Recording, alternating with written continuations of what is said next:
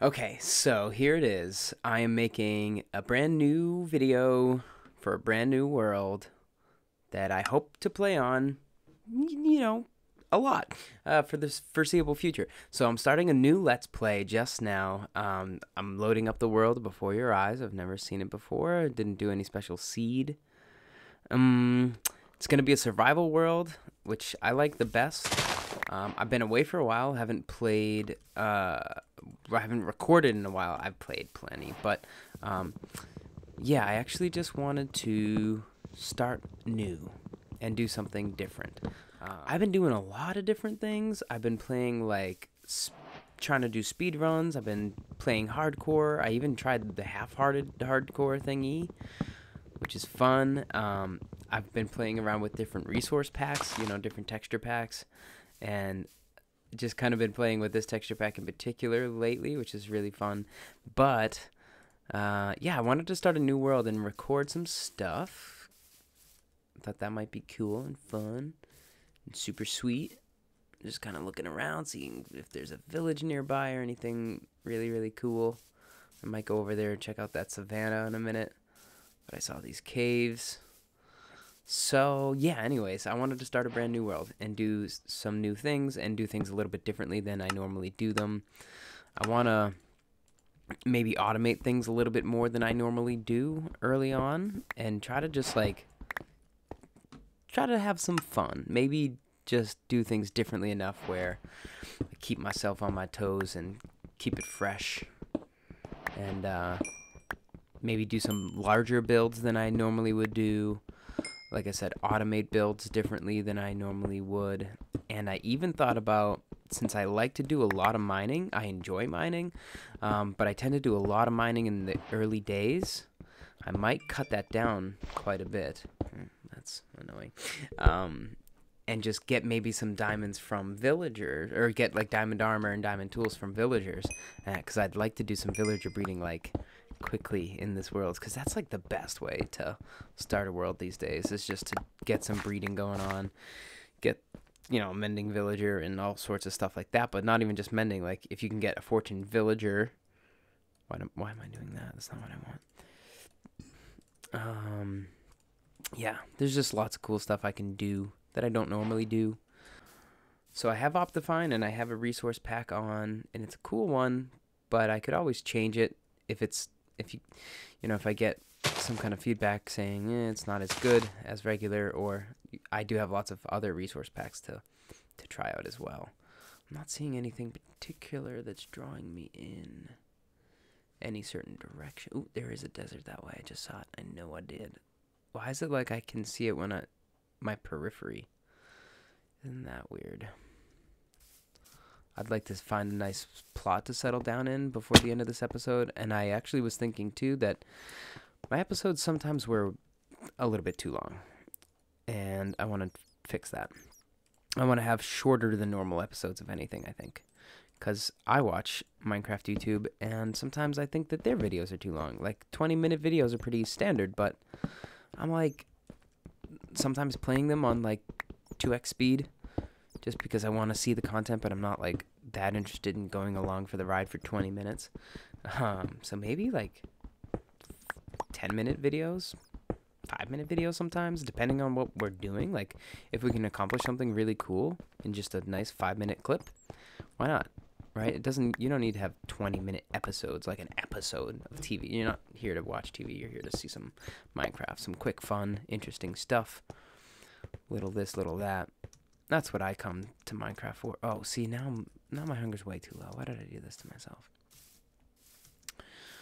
I hate when I get, slowness from hunger. I don't want that. Ooh, kill the chicken. Let's just cook them because we can. Just to help myself out a bit.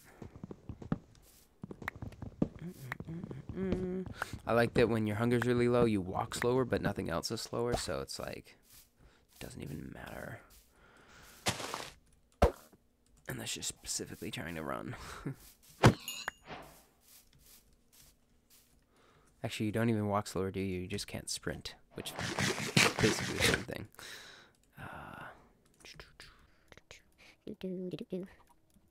Maybe make another furnace while I'm at it. Not that I want to smelt a bunch of stuff right now, but I will soon. That's the desert. Oh, I see some sheeps. Is this the way I wanted to be heading, or is that a different desert? Am I crazy? No, that's the same desert. Okay, good. Good. How do you like this texture pack? I like it a lot. I think it's cool. Let me know what you think. Let me know. Woo! Killed ya. You're dead. This is a pretty nice open area, right? I like a good plain biome to build in. Might be like too close to spawn, though.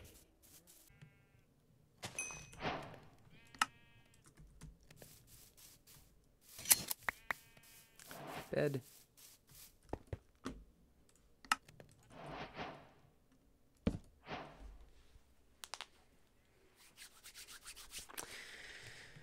Who said the first night has to be scary? Speaking of, this creeper said it has to be scary.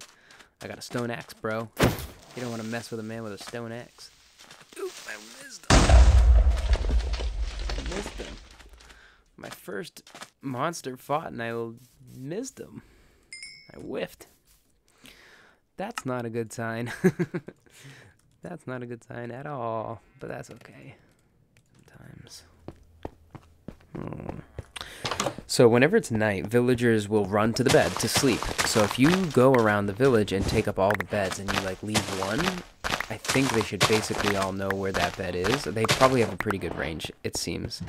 And so they will actually run to the only bed remaining, and then you can kind of like lock them in a certain house or whatever, and basically save the entire village pretty easily that way, from monsters. That way, if I do build my house nearby, maybe I'll do that just to demonstrate what I'm talking about.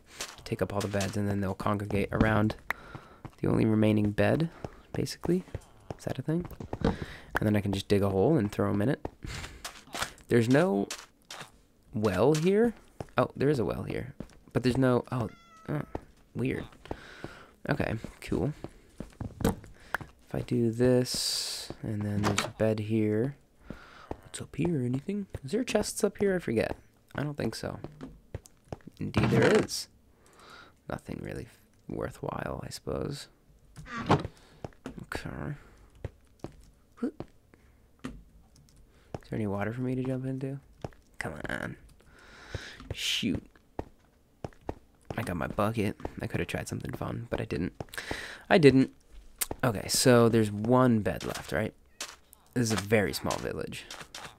I could just flatten this village pretty easily, like in the near future, for fun. So there's one bed over here. He's over by it.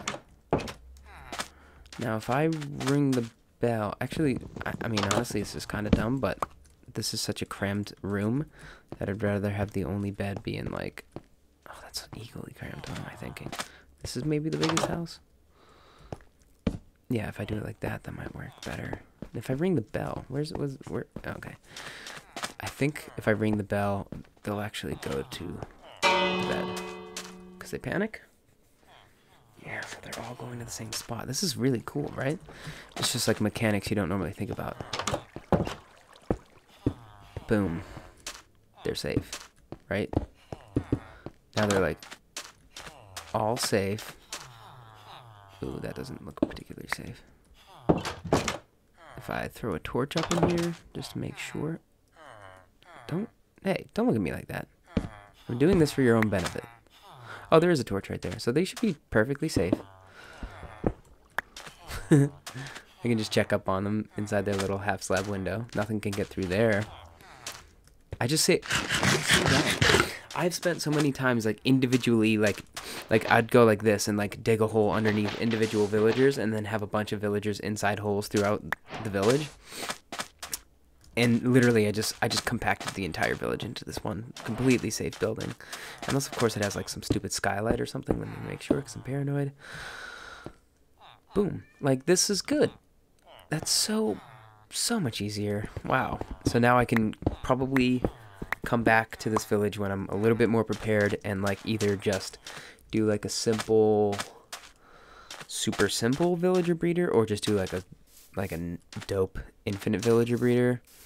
Yeah, look how this is a good spawn. This is a good seed for me because I like big flat open areas.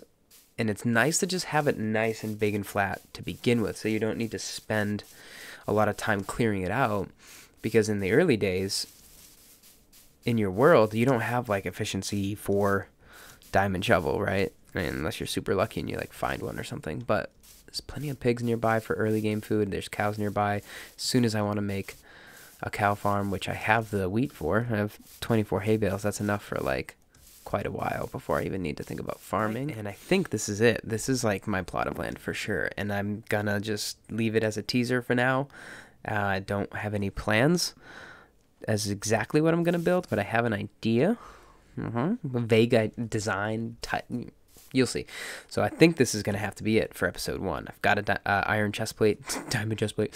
Like, you know, we're on our way. We're not totally kitted out. This is just the beginning. Super quick video. Like I said, I wanted to maybe do quicker videos because they got a little long. I got kind of crazy for a while there. So I got plans, but this is a good cutoff point. I'm happy with this. So if you're happy with this, I'm happy. We've got a nice village nearby. We got them all safe. I'm gonna do things with them as soon as possible.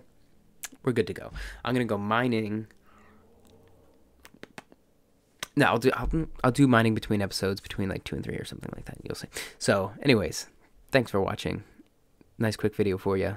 Episode 2 coming straight away.